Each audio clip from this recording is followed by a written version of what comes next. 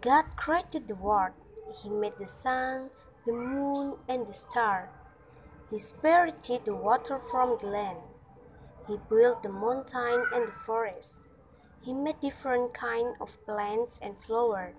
He created them in different sizes, shapes, and colors. He also made all the animals, big and small. He created the fish that would swim in the sea, and birds that could fly in the sky. He created small insects that could fly and crawl. He was very pleased with whatever he had created. Then after he created everything, he felt he needed somebody who would look after his creation. He then created the first man from the mud. He breathed life into him and named him Adam. Where am I? Who are you? You are in my garden, the Garden of Eden. I'm your creator, your Lord. You can live in my garden all your life. You will enjoy all the beautiful things I created for you and take care of them. That's nice, but how did I get here? You are here because I choose to have you here. You have been created in my likeness. You have power over everything I have created on earth. You are the master of everything and you will take care of them like your own. This is my wish and my desire. I am so hungry. Can I have something to eat? My garden is filled with trees and planted with the most delicious fruit of all kinds. You are free to eat the fruits of any tree here, except for the tree that stands in the middle of the garden. That tree is called the tree of knowledge. If you eat the fruit, you will die. God had created everything from the trees, the plants, the animal, and the bird, but he had not named. So he asked Adam to name them. Adam named them one by one. Adam felt alone, nothing the God had created could be partners, so God made Eve. One day, when Adam was sleeping, he created Eve out of his rib. Eve proved to be the right companion for Adam. Of all the creatures that God created on earth, the snake was the most evil and clever of them all. One day, when Adam was tending the garden, the snake went over to Eve and started talking to her. Hello, Eve. Hello, who are you? I have never seen any animals speak here. Oh, I have been in this garden before you and Adam came along. None of the animals talk because they believe Adam to be the master of them all. So they are afraid to us. God only speaks to you. He loves you more than any of us. Oh, I see. And you are not afraid? No, I'm not. I think you are good and kind. I'm amazed by your knowledge and your strength. I can see why God made you in His image. Okay, that's nice. So, what was in that you want to ask me? I was just wondering. You eat every fruit from this garden except the one from the tree in the middle of the garden. Why is that? Adam told me that God has told us to not eat the fruit of that tree. He said, if we eat that fruit, we will die.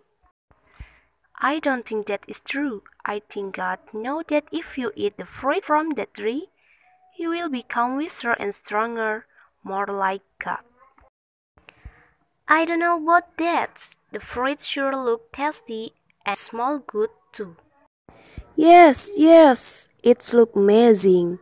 And I am sure it tasted better than anything you have had before. But I wonder if. I don't think anything will go wrong if you eat. Go ahead, try it. It sure is a wonderful day. I found a new kind of fruit in the garden today. I think I will call it a melon. That's great! I like the way you named this fruit. Adam, I wonder why God asked not to eat this fruit. They look so nice and plump, and they smell good too. I don't know if, but God said we will die if we eat it. We should listen to what He said. I think that's not true. If this fruit was so poisonous and bad, why would he put it in the middle of the garden, right where we can pluck it? I'm sure it's some kind of a trick. Anyway, why do you worry so much?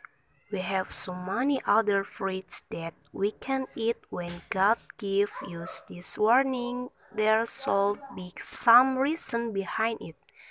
We should just stay away from it. Yes, but I don't think it's worth hard to take a little nibble. Would it? I would love to know how it tasted. I don't think God's going to notice. Saying so, Eve stood up and plucked the bright red shiny fruit from the tree of knowledge. She looked at it, admiring its beauty. She then looked at Adam and took a bite from the fruit. She then gave the fruit to Adam and asked him to take a bit as well. Adam took a bit from it. He smiled at Eve. Together, they finished the fruit. Adam and Eve were sleeping under the tree in the center of the garden when they heard God's voice. When they woke up, they were afraid. They felt guilty and full of shame. They tried to hide themselves behind the bush. Adam, where are you? Eve, why are you trying to hide from me? Sorry, my God, we are naked and we wish to cover ourselves. But how did you know that you are naked? You were naked before and you are never ashamed. Why do you have such a feeling now? I don't know, God. Did you eat the fruit of the tree of knowledge in the center of the garden? The one I told you not to eat from? Forgive me, my God. Eve give it to me. I ate it.